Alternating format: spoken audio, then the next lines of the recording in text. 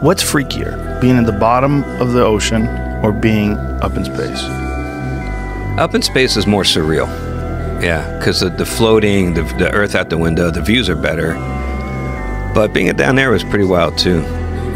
I remember once we were doing this experiment where I had my crewmate and I had an ultrasound, and we're doing this telemedicine experiment. And I was supposed to find her kidney, and I'm like searching around for a kidney. And then I look up and I look out the window and I see a 6-foot hammerhead shark right out the window. And we have a guy in the water. And I dropped a giant F-bomb, like, fuck, you know, and all the docs in Houston are freaking out. They're thinking, like, in a moment they're gonna see her liver explode on the screen or something. And they're like, what's that? How's the patient? I'm like, patient's fine.